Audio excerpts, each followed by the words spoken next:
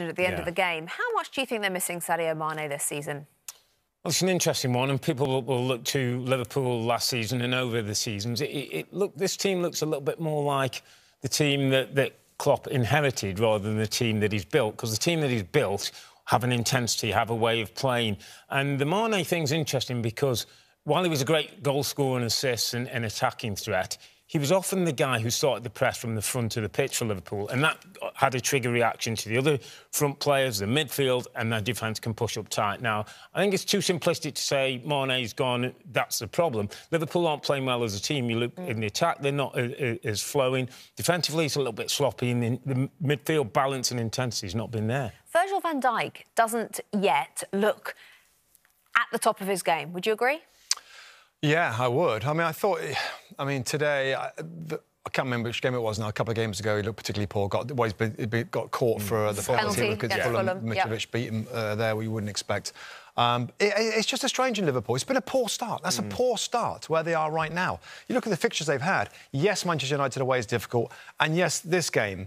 But it's still not scary, some of the fixtures. And for them to be where they are now, the other teams are going to win. They're going to drop down the league a little bit. It's a little bit concerning that the poor start, and the results came in with a big win, etc., against Bournemouth, but they're nowhere near where they normally are. Yeah. Is that Liverpool have not scored today. And you were a little concerned when Virgil van Dijk made a challenge in that second half. The referees will have watched it back. I think because he's stood still as much as anything, and he's leaning into it rather than off his feet, and really committing into the tackle where he's not in control of his body. Virgil van Dijk, I think, had he been off his feet, it would have definitely been a red card. No. Hugh, I don't know how that finished 0-0. Could you sum that up for us? Yeah, real derby, super intense, and with a lot of really spectacular moments. They obviously scored a goal. I didn't see it back, but I think they watched it long enough, so it probably was offside. Then Ali with a sensational save. I didn't see that back. I have no idea how the ball couldn't go in. But we had, I'm not sure, 100% sure, I think 3 times post, and a few unbelievable saves of Pickford. At least half a dozen. Wow. Wow. So now what can you do? So that it was not an easy free flow. You cannot, in this game, easy free flowing is not possible. So you have to dig in really deep.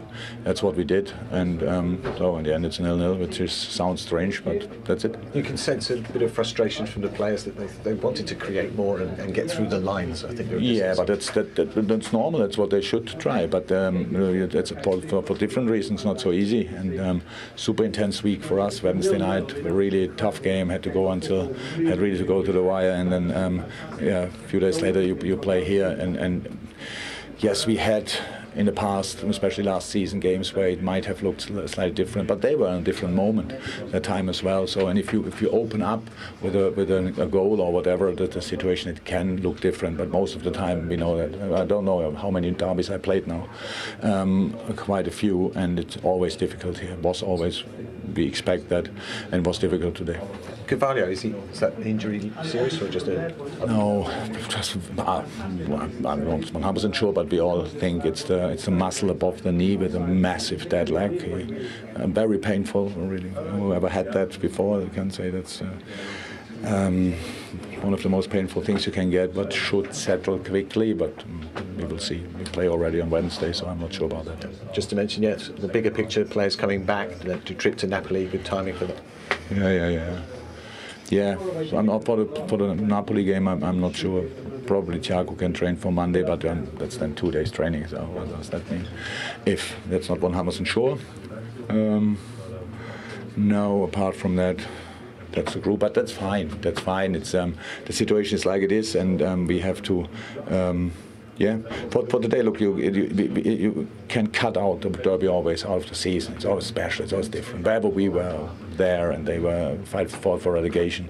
Apart from last year, it was always really tough, and we won here I remember that 5 years ago. What that was with a late goal from Dennis Sturridge, rolled the ball to the post pretty much, and Sadio Mane reacted to it quickest. So this game was not better at all. It was just a tough one as well in the end. I don't forget that they had a big chance. The goal was offside, so that I don't count that really, even when it was close. But the chance with where Ali made a save. save, that was proper. Apart from that, we had obviously bigger chances, and yeah, but it's okay now. Well done. Thanks, Jurgen. You're welcome. Thank you, sir.